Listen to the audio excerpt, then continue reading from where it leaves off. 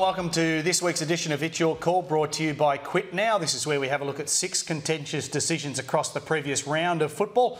And as he joins me every Tuesday afternoon, who better to have in the driver's seat beside me than the umpire's manager, Jeff Geesham. Welcome, Geesh. Always good to be here, Wayne. Let's get straight into it. And if you'd like to contribute, we would certainly encourage that. You can do that one of two ways, via Twitter or Facebook. You pick out a decision, you send it through to us via these two addresses, and we'll pick out one from Twitter and Facebook each week and make sure that we address one of those decisions for you. Let's kick it off, Geesh.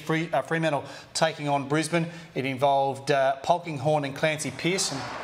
It's fair to say we don't want to see this come into our game. No, it's quite dangerous, and we can see here that Pearce goes for the ball and Polkinghorne comes in.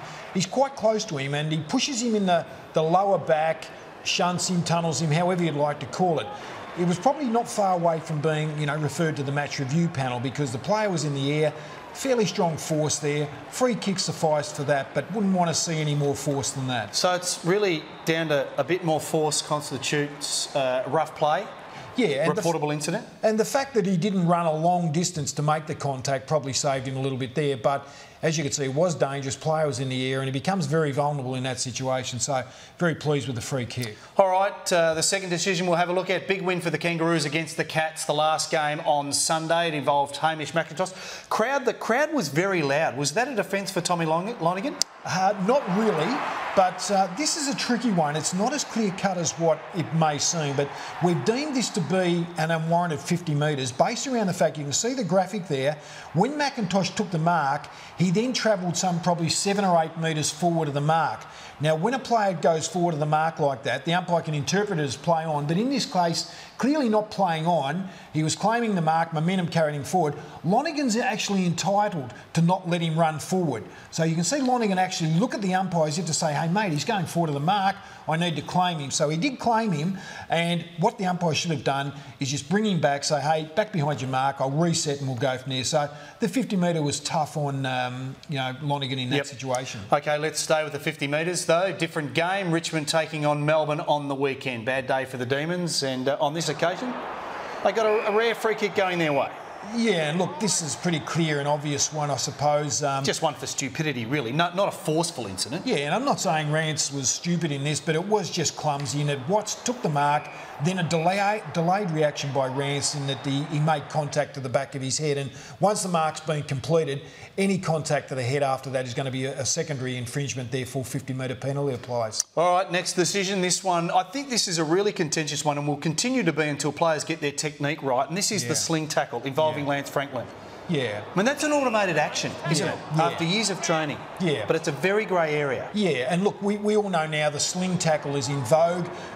Look, we all know that Lance didn't double action or ping him into the surface. He did put him into the ground with a reasonable level of force, but nothing way over the top. In fact, he probably pulled it back a little bit. So free kick for a sling tackle, but it's not one of those ones where we thought the extra effort and the dumping was involved, and we deemed it as a free kick only. Just before we move on, though, what happens if the tackle to Porplesia, Jason Porplesia, hits his head on the ground and he's knocked out? That's a completely different set of situation, though. Yeah, correct. That would be a different set of situations. So there's not a lot of difference, the point I'm making. There's not a lot of difference between a good tackle and a fair one, as opposed to the one that's unfair and you could have a suspension coming your way. Correct. And Lance obviously gets the benefit of the doubt in that, based around the fact that he didn't drive his head into the ground. Took him into the ground, but not the head first. No injury. Player got straight up, so just need to be aware, no sling tackles. Good to see our great players not getting rubbed out for a fair tackle. Let's continue on.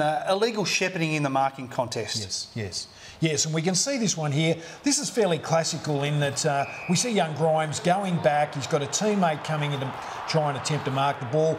Clark is trying to mark the ball. Grimes looks back, finds his opponent, puts his arm out, and at no stage was Grimes really ever going to try and mark the ball. His aim was to protect, block Clark out of the contest, which he did effectively.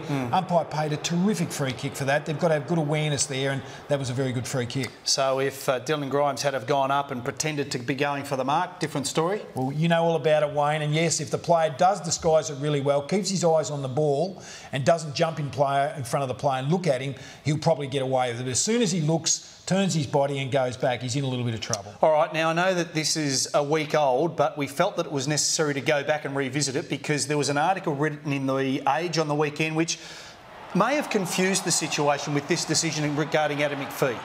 Yes, this decision was reported in The Age, and we have had a few queries about it since, so it's probably worth just clearing it up. We can see McPhee take the ball at top pace, take 4 or 5 paces, carry the ball probably 7 to 10 metres and get tackled.